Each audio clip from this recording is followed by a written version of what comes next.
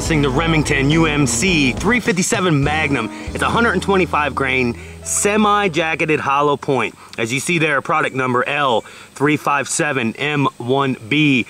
This is probably my second most requested video as of this time. Everybody wants to see this shot in a snub nose and a full-size revolver. Well, as you guys see in the background today, 4-inch Ruger GP100. We're gonna go through 4 layers of denim calibrated gel. Let's check this out, guys. Number 2 most requested round. Let's check it out. Remember, semi-jacketed, as you guys see there. It's a scallop style jacket with an exposed lead core. Old school style round, but everybody seems to love it. Let's check it out, guys.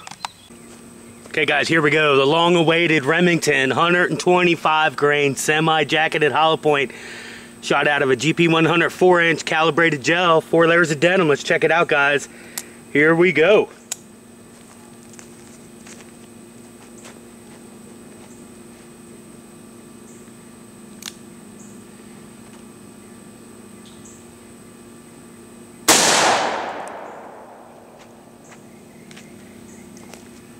That was definitely loud and definitely explosive. Let's go check this out. Okay guys, here we are with that Remington 357 Magnum. You know, sometimes you guys, it's really hard to see down in there until I do the side cut. Magnum, that's all I gotta say, Magnum. Look at that wound track. Massive. You can see, we already knew that part of that lead was gonna bust away from the top. Look at that, massive. Denim, dropped out. Just to show you guys how massive this is. The wound track itself is 4 inches wide. Magnum. Did I say that word already? Magnum. Not a very long wound track, but a very devastating wound track, needless to say. The wound track itself looks like it only went probably about 6 inches right there. You guys see that? It's starting to fade away, streamline. Streamlines down into the second block. There it sits. 13.5 inches. Let me get that up out of there, guys.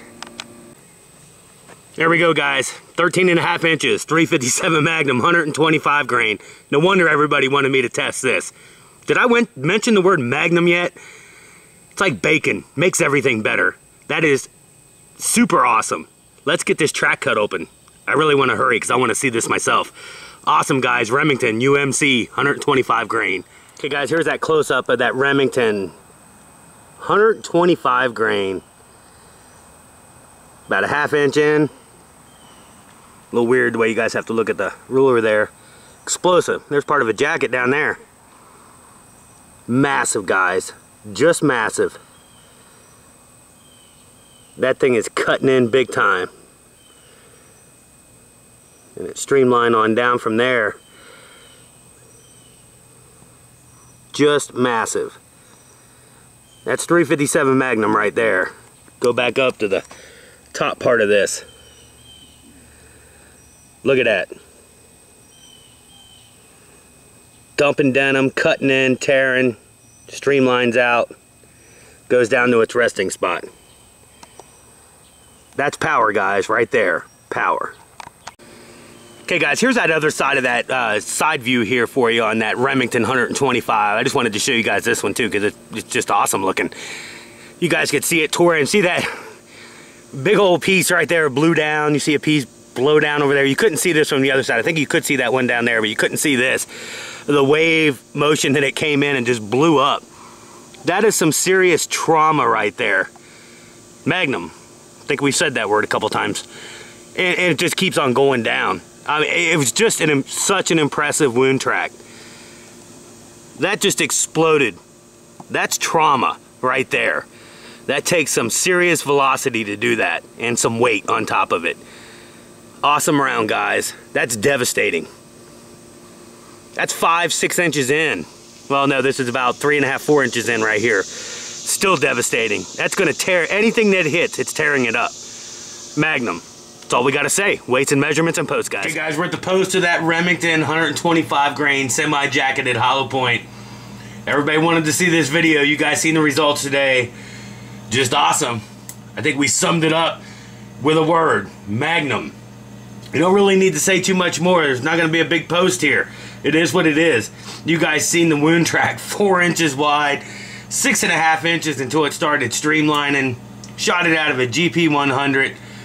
The round looks awesome, guys. Did what it was supposed to do. Went in there and kicked some ass. Bottom line, kicked ass.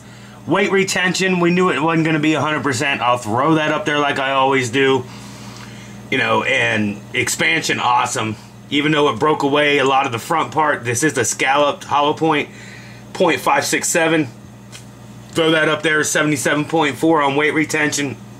We lost a lot of the lead in the front. We didn't lose it, still in the media. But you guys understand what I'm saying. It's not staying with the whole deal, but still explosive enough.